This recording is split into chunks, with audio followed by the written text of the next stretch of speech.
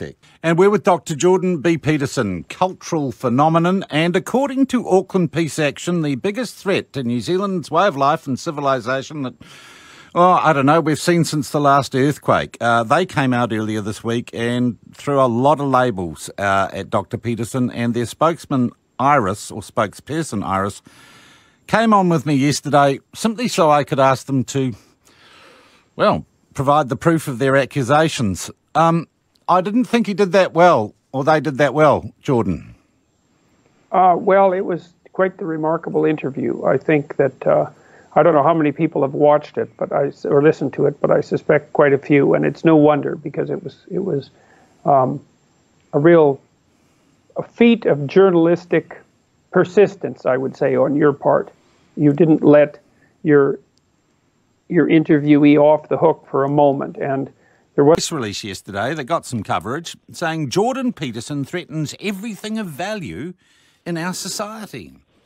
Why? Why does telling kids to clean their room up represent the end of civilization as we know it?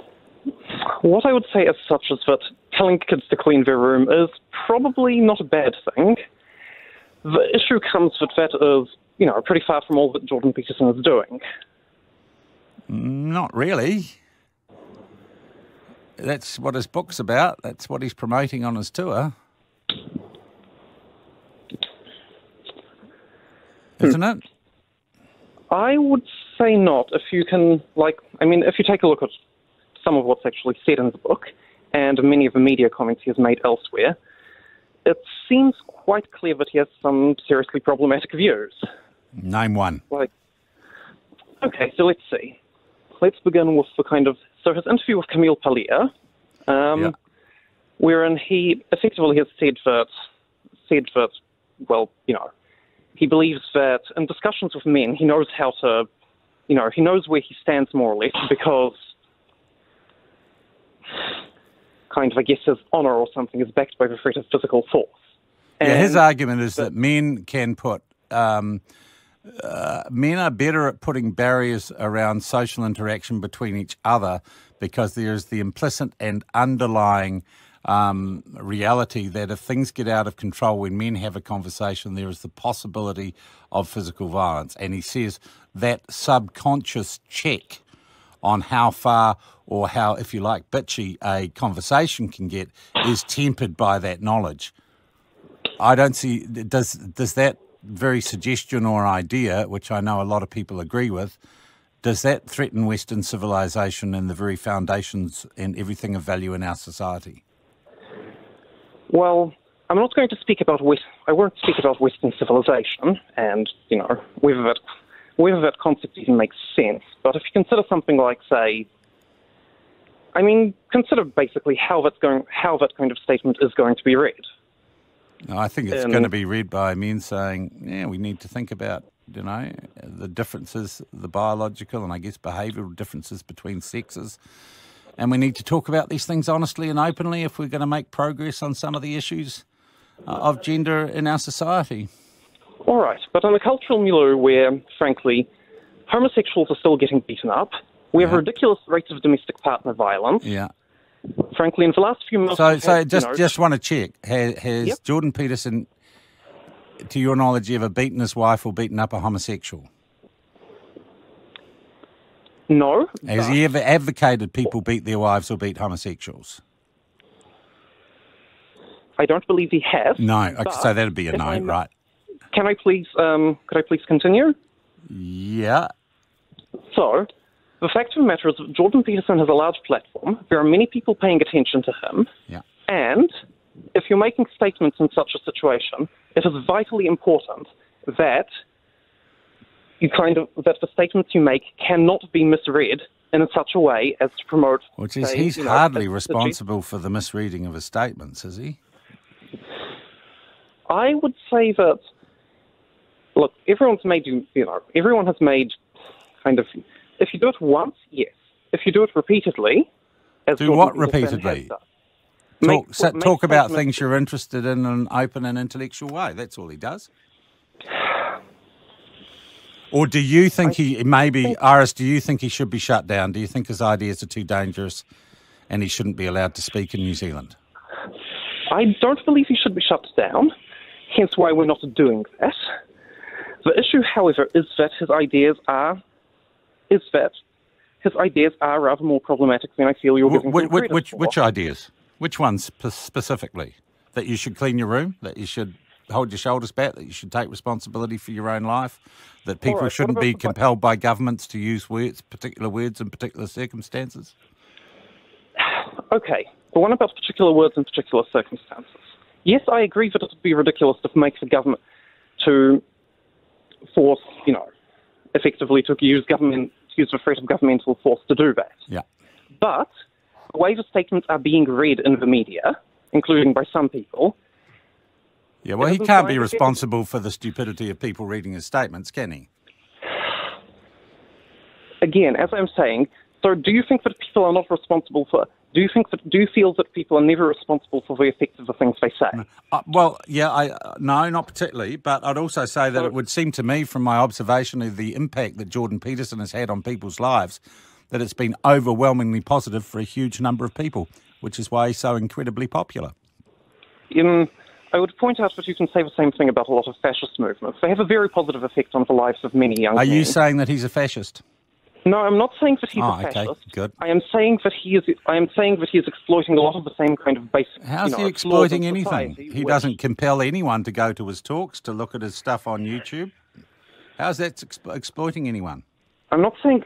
I mean exploiting in the terms of he is using the same basic psychological mechanisms to build his base.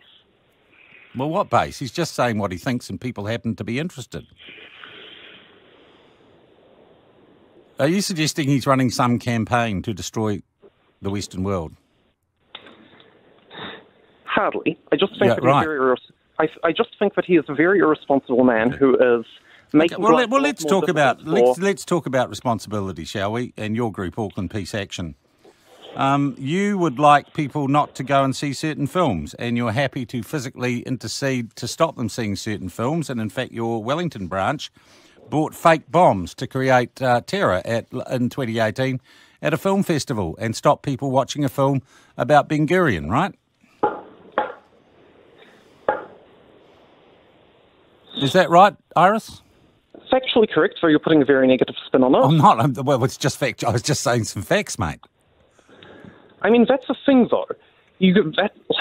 So what do you think is a greater threat to our society? Threatening to plant fake bombs in a movie theatre and telling people they can't go and see a movie because your group doesn't like it. Do you think that's a greater threat to our society than Jordan Peterson book out a hall and say, pay some money and come and see me if you want?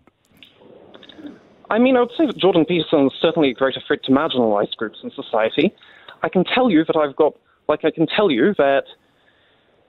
what he is saying about trans people, about queer people, about women... I've never seen him say anything negative about women, trans people or queer people. I've never seen him be homophobic, transphobic or misogynistic. And believe me, I've watched a lot of what Jordan Peterson says and does. I've never once, anywhere, seen him be misogynistic, homophobic or transphobic. Can you point me to an example where he has been?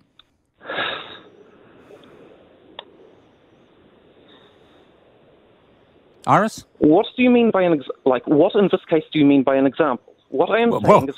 an example where he in any way is misogynistic, homophobic or transphobic. So you do not feel that effectively saying that women are... So just to be clear, you don't feel that saying that women wear lipstick to work in order to appear sexually provocative is not... He's not saying that, and he's never said that. What he said, Iris, is if we accept, we've got to have some rules. He understands the biology of men and women, and he says men need to respect women's boundaries, and he is always very, very clear about that.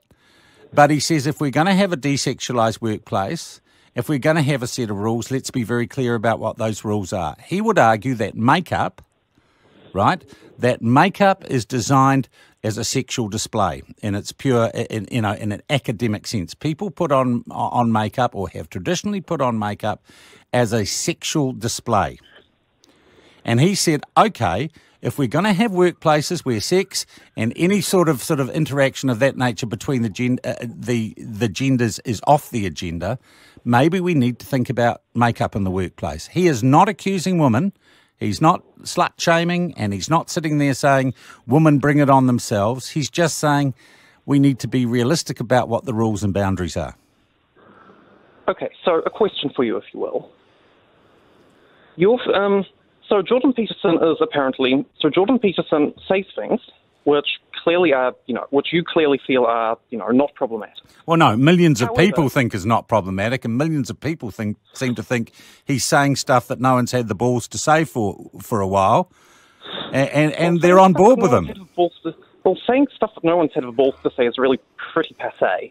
It's like, frankly... Isn't it? That's what I'd say your movement prides itself on doing. Yes, but we aren't saying it simply to, because no one else has the balls to say it. We say it because we genuinely believe in our political position. And I'm sure that Jordan Peterson genuinely believes in his.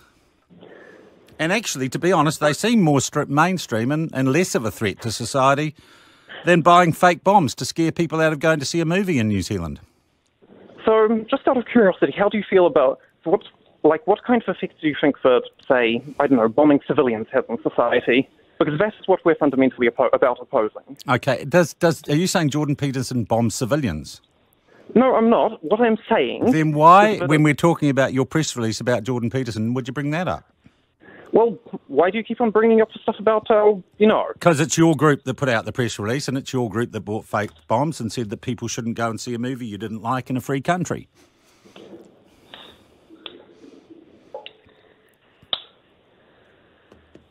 Oh, dear Lord.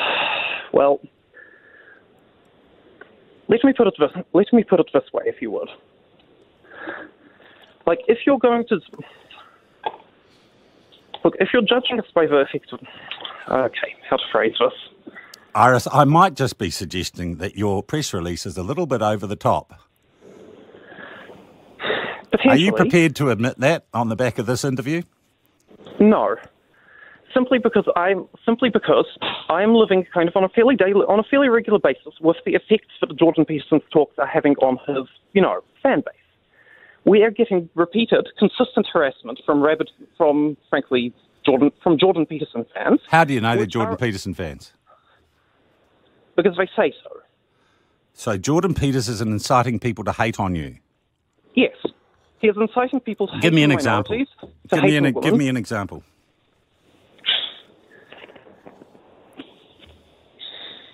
Okay, so in the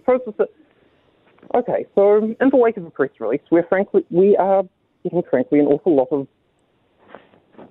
Look, we got an email from frankly what appears to be a white nationalist. Yeah. Suggesting that we take a look at a whole bunch of, frankly, Nazi videos. Yeah. Are they Jordan Peterson Nazi videos? No. No, they aren't. Okay, so what's he got to do with that email from the Nazi? Well, the fact of the matter is that his fan base are the same fan base that are sending the... No, they're not. I'm part of his fan base. I'm not a Nazi. I'm not suggesting that you are, but on the other hand... Well, you're suggesting anyone who does like what he says is a Nazi, and that seems pretty wild. What I'm suggesting is that he has created a certain subset of his fans, which may not be the same subset as you are a part of. In fact, I'm pretty sure they aren't. Yes? Yeah, okay, yeah. Is behaving in frankly quite disgraceful way. Then it is the subset of his fans that represent the threat to everything of value in our society, not Jordan Peterson, right? Right, but you can say... So why didn't you say that in your press release and said that it was Jordan Peterson who represented the threat to everything of value in our society? Because Jordan Peterson is causing for his fans to coalesce. He is encouraging... No, he's not. He's just saying what he thinks. All right, so just out of curiosity, all right, but where do you draw the line as to where do you draw the line as to responsibility for what you've said, though? Yeah. I mean, surely you can't say that he holds absolutely no responsibility for the behaviour of people who, effectively, the behaviour of people who listen to him assiduously and take... Well, I'd be more worried about the consequences of buying a fake bomb to scare someone out of a movie theatre, to be honest, Iris.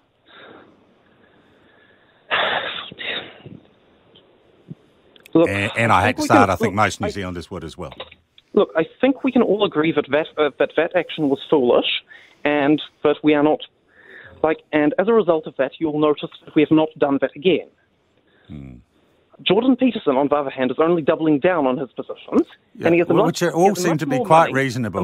Many more resources, a much wider base of support. Yeah. Are you going to cut protesters' visits here and try and protest outside his talks? We've got any number of better things to be doing. Honestly, okay, so you're going to leave him alone? Or are you going to plant fake bombs in the places he's speaking? Okay, that's just unfair. Oh, okay. Frankly. Well, I was just judging you on past behaviours. We've done it once. I've clearly stated that it was a bad idea and that we don't intend to repeat it.